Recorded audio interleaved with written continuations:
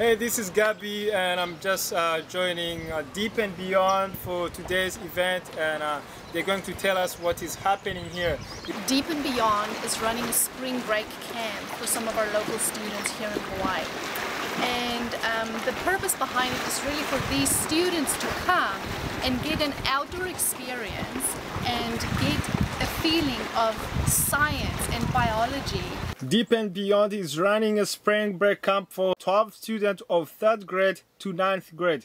It gives them outdoor experience and teach them about science and biology.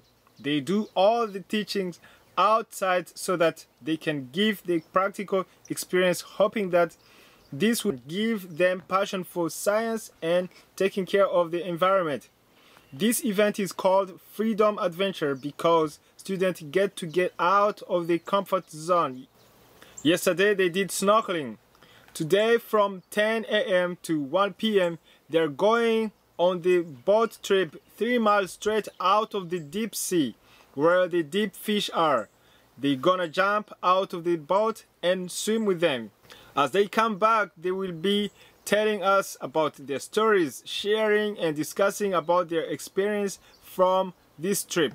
We're really looking forward to see these kids come back and talk about they saw whales, they saw dolphins, they identified some seabirds, and their experience of this super deep blue ocean and what it did in their little hearts of how they now feel connected to the environment around us. I'm jealous, you guys!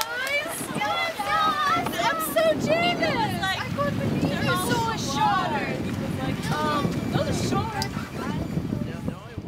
We saw a big herd of hammerhead sharks, and they were pretty big. They were like 12 or 13 feet, and we saw a flying fish, which was pretty cool.